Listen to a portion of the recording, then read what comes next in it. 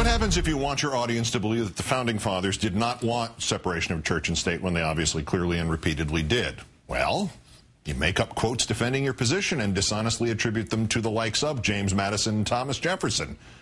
Glenn Beck, who sees President Obama as a socialist, Marxist, communist, somethingist, is himself about to unveil his 100-year plan, saying, quote, "We need to start thinking like the Chinese." Mr. Beck is about to launch something he calls American Revival.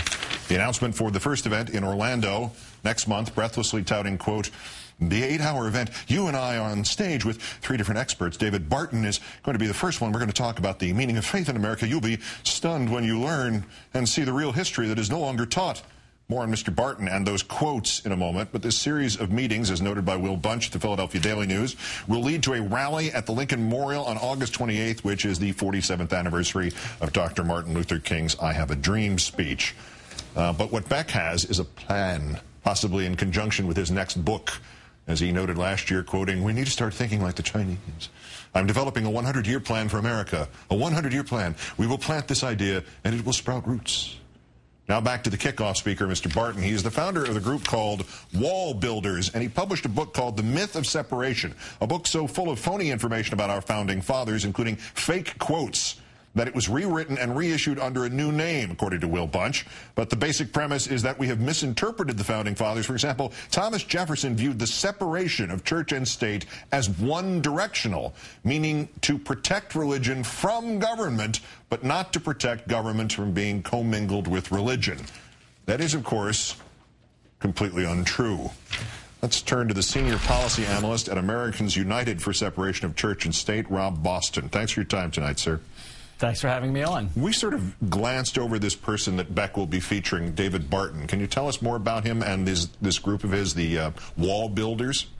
The best way to describe David Barton is to say that he is to history what the creationists are to science. Against all available evidence, Barton argues that the United States was founded by the framers to be a Christian nation.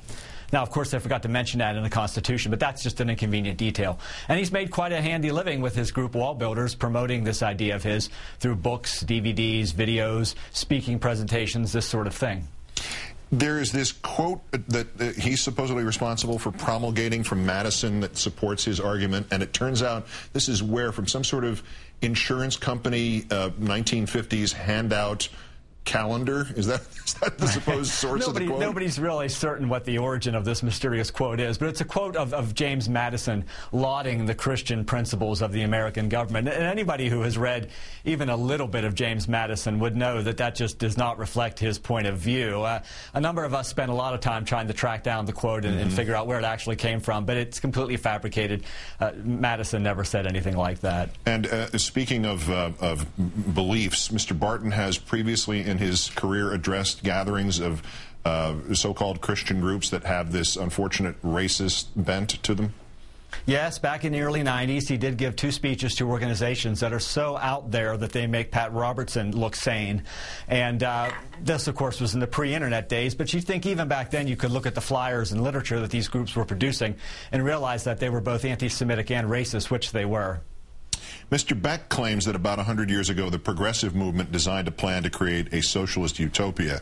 This is according to his view of the world as the Antichrist was Woodrow Wilson. Thus, he has to have a 100-year corrective, a plan, which he cleverly has called the plan. On his website, his efforts, let me quote this, culminate in The Plan, a book that will provide specific policies, principles, and most importantly, action steps that each of us can take to play a role in this refounding. So do we have a sense from this what he thinks he's doing, but what the people who are drawn to this idea, what they may think he's doing? One thing I've noticed from tracking the religious right for 23 years is that when they don't like the facts, they just invent new facts. And kind of like fake butter, you know, sometimes they can be just as good as the actual facts to a lot of people.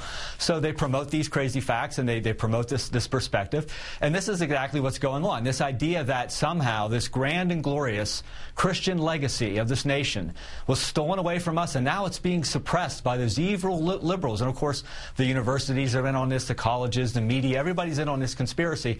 And people like Beck and people like Barton and people like all these TV preachers and so on, they're going to get the real truth and the real facts out to the American people. And of course, since the actual history doesn't support their point of view, they just invented a new history, just like the creationists invented a new science. Obviously, from the far right, and particularly in the last couple of years, we've seen these extraordinary whoppers, to call them kindly, the birther movement and the distortion of what the 10th Amendment meant. But why, do you find this particular thing, this idea of let's flip this on its head, it's not separation of church and state, but the state necessarily building a wall to protect the church, particularly troubling? I do find it that way. And one of the reasons is that right now, as we're speaking, there are people all over the world just being oppressed because of what they believe or don't believe about God, who would love to have an official separation of church and state. I mean, to me, separation of church and state is one of the great success stories of this nation. It's given us more religious freedom than probably any people in history, incredible religious diversity, a pretty good degree of interfaith peace, if you think about it. And there are people out there saying that that's a bad idea, that we should do away with that it's ahistorical. It boggles the mind. How do you feel about this Virginia legislature move? It's off point a little bit about the microchips today, that they're keeping the microchips from being implanted in people because it could be the mark of the Antichrist. Well, you know, when I was a kid, I remember reading about that, and there were claims made that actually it was going to be a barcode. They were going to put the barcode on your hand or on your forehead, and you would just, you know, go to the supermarket and get scanned, and then naturally, anytime the government wanted to monitor you, they would just use the barcode. Now, that was before we had chips. So you see the sort of paranoid strain of thinking among these folks, just it advances to meet the new technology that we have. Besides which, that's called the iPhone, and they figured out how to charge us for it. Rob Boston, exactly. Americans United for Separation of Church and State. Thank you, sir. Thank you. That's countdown for this, the 2,477th day since the previous president declared mission accomplished in Iraq. I'm Keith Olbermann. Yeah. Good night and good luck.